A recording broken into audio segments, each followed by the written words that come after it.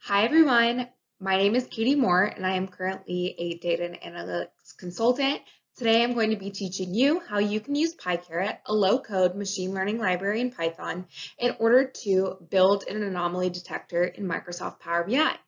The ability to run Python scripts in your data sets in Microsoft Power BI can help you add layers of machine learning to your Power BI reports and dashboards, with the ultimate goal of enabling you to get insights from your data in a more effective and efficient way. So for today's presentation, I'll start off by going over what anomaly detection is and some potential use cases for it across various industries. Then I'll give you an introduction to PyCaret and what it can be used for within Microsoft Power BI. Then I'll show you how you can set up your Microsoft Power BI environment to start running Python scripts on your data in just 3 easy steps. And then finally, I'll give a quick demonstration of how to train and implement an unsupervised anomaly detector in Power BI. So what is anomaly detection? Anomaly detection is a step in data mining that identifies data points, events, and observations that deviate from a dataset's normal behavior. Anomalous data can indicate critical incidents, such as a technical glitch or machine going down. Machine learning is progressively being used to automate anomaly detection. So, where would anomaly detection be useful? Anomaly detection can be used across different industries for a number of reasons. It can be used in the oil and gas industry, for example. You could train a model on the normal operating conditions of a compressor machine in order to be able to identify when a unit starts operating outside of its normal conditions and needs maintenance. Anomaly detection can be used in the financial industry to identify credit card fraud. So you could create a model that identifies when the spending on a credit card falls outside of normal behavior, likely due to fraud. Next, anomaly detection can be used in the entertainment industry by being able to analyze the normal behavior of non-fraudulent gambling transactions. We can train a model to identify when behaviors deviate from the norm, likely due to fraud. Finally, anomaly detection can be used in the cybersecurity industry.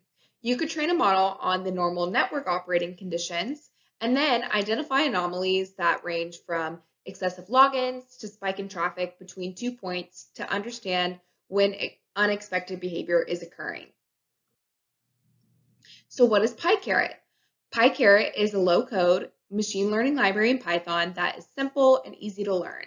It can be integrated with Microsoft Power BI to empower business analysts, domain experts, and citizen data scientists to add a layer of machine learning to their Power BI reports and dashboards.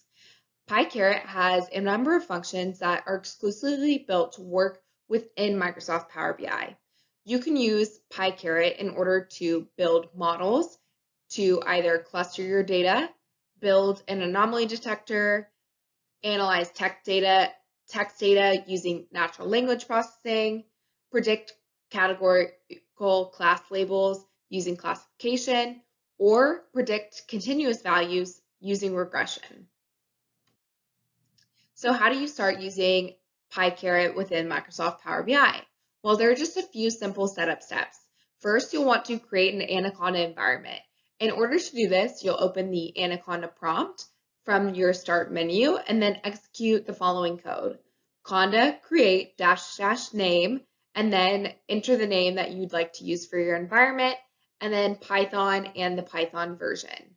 From there, you'll want to install PyCaret by executing the following code that's pictured on the screen in Anaconda prompt. You'll write pip install PyCaret.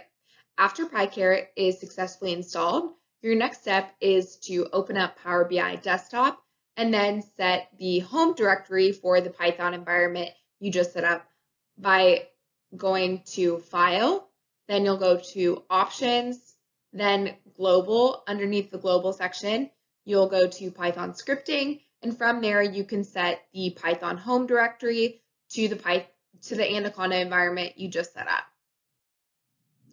So now that we're all set up, I'm going to give a quick demonstration of how to actually train an anomaly detector within Power BI. So for the purposes of today's demonstration, we'll use the following scenario. Say that I am working in the oil and gas industry and I want to monitor a number of compressor machines, and I have a data set that has time series data on various tags that are attached to these machines. So the data set that we'll be using, we have the information that's pictured on the screen, we have the date, time, and then other various values that we'll use to train our anomaly detector. So for example, we have the current, the pressure, and the temperature that are associated with this machine.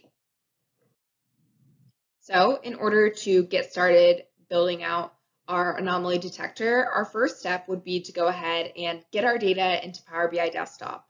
In order to do that, since we are using an Excel workbook, we are just going to load the data in using the Excel workbook connector in Power BI Desktop.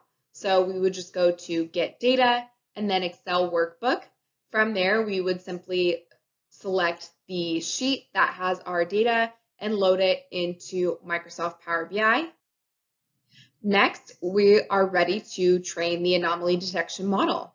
In order to do this, we will execute a Python script in Power Query Editor. So we'll launch Power Query Editor, which is Microsoft's tool for transforming data within Microsoft Power BI. And then from there, there is a button to run a Python script, and we'll go ahead and enter the Python script that will build an anomaly detector. So for this demonstration, I'm just going to use a simple script that's pictured on the screen. So from PyCaret.anomaly, import star dataset equals get outliers dataset. It's as simple as that to go ahead and transform your data and identify anomalies. Note that by default, PyCaret trains a Cadey nearest neighbors anomaly detector with a 5% fraction. However, you can change both the fraction value and the model type using the fraction parameter and model parameter respectively. So for example, if we wanted to use an isolation force model with a 0.1 fraction, we could modify our code as it is pictured on the screen. Once you have run your Python script, you'll see that you get these results within Power Query Editor. You'll see the name and the values columns. From there, you'll go ahead and expand the table columns, and you'll see this final output on the right within Power Query Editor. You can see that two columns were added to our initial data set. The first is the anomaly column, which is a label that identifies whether or not that an anomaly occurred. So a 0 indicates an inlier and a 1 indicates an outlier. And then the second column that is added is the anomaly score, which simply indicates the value of whether or not an anomaly occurred. So a higher value indicates anomalous behavior and a lower value indicates behavior that is more or less normal. From there, you can go ahead and build up your visualizations to display your data. So for example, with the data set that we were using for this demonstration, I went ahead and built up this report that shows me the anomalous behavior over time. I can see a count of the total number of anomalies that occurred on a certain day. I can also see when anomalies occurred in this line series graph, as it's indicated by the red dots on the graph. Overall, this enables me to get insights from my data and really leverage machine learning in order to automate anomaly detection. So with all that being said, thank you for listening to my presentation. Throughout this presentation, I used information from two different sources. The first is from Moez Ali, who is actually the founder of PyCaret and wrote a great article about building an anomaly detector in Power BI. And then the second source is the data set that I use in order to build up the sample dashboard. Thanks so much for listening and have fun building up your anomaly detectors in Power BI.